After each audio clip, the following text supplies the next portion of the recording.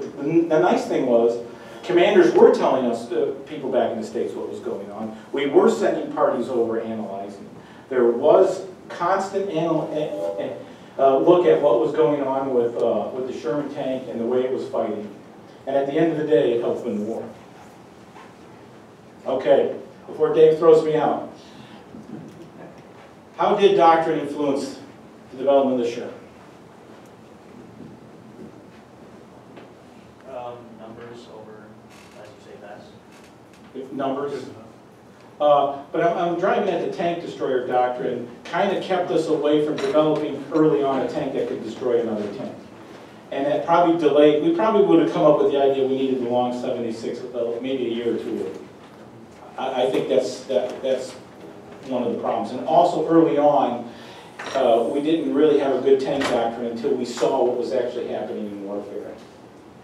How did resources and industrial capacity affect the development of the Sherman in the beginning, especially? It was just like you flick a switch, turn on the faucet, and boom, there you go. I mean, we were able to, to be producing the first tank as the blueprints are still damp. Yeah. So because of our industrial ability, and God bless K.T. Keller, we were able to get stuff up and moving, and because of our industrial base, we could react quickly to issues as well. So they kind of say, this isn't working, so okay, we do that now. And you can do it as it's moving down the line. It was truly the mother of necessity. We had to get something, we had to get it now, we had to get it fast. And we did it. How did threat and combat experience affect the development of the Sherman? I just talked about that. We're not sure that the threat really informed us by our intelligence, but we knew what the threat did by seeing what it did to us. When it started destroying our tanks, we knew we had to make a change. Was the Sherman the best tank of World War II? How many people changed their minds? Come on, come on. There you go. So, what can you learn from this? Well, you had a good presentation. I wrote this at your meeting.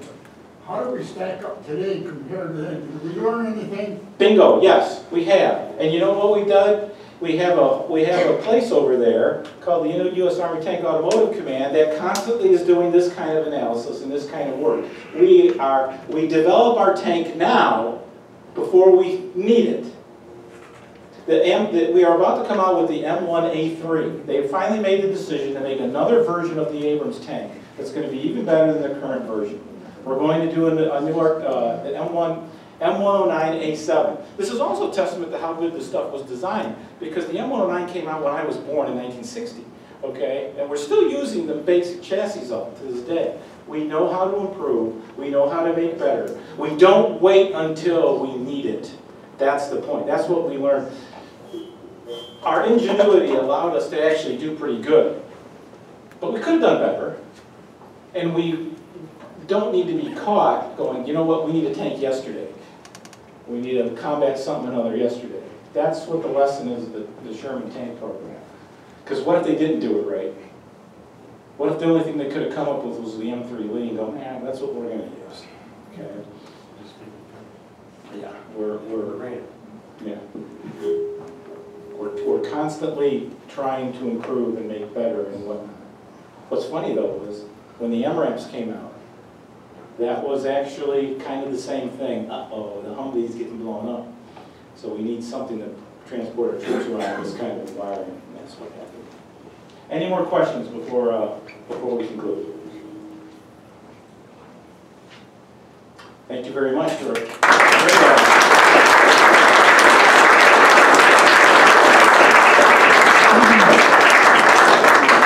If anyone has any more, you all had some great questions. If anyone has any more questions, Fred, you want to give your email address or something like that? Contact you if they have. Sure. My email address is blackcloud6.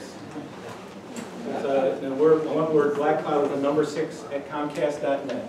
And I'll try to answer anything I want. And that one gentleman who had a bunch of questions, am I related to FAO Schwarz? No, I wish I was. The gas mileage for the Sherman was 7 miles a gallon. They're on average. It's like my van. Are there any Shermans on display in any nearby military museums? No, but there's one down near Grosse Ile Island, Well, there's, and there's a couple up north, and there's one at Fort Wayne. yeah. One in Grand Rapids. There's one in Grand Rapids. It's a 105 at Fort Wayne, it's a 105, Did the gunner sit directly behind the breech? No, he sat to the, The right, or the left? he sat to the left, behind the commander. The commander sat behind him. He sat to the left. No, you don't want to be behind the breech. The breech moves about that far. It might hit you somewhere. What was the #1 design priority? Reliability, mobility, fire control, survivability, crew comfort? I would say none of the above. It was producibility. We had to make them. What is the distinction between a 75mm general purpose gun and a 75mm dual purpose gun? A general purpose gun is usually used just with high explosive rounds. A dual purpose gun will fire both types of ammunition, anti-tank and high explosive. What was the M4's #1 mission? To break through and get to the enemy's rear and cause havoc.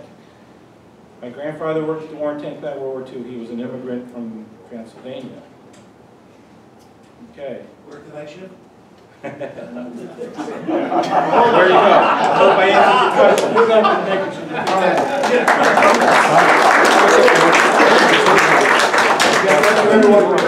your question. More of these future missions.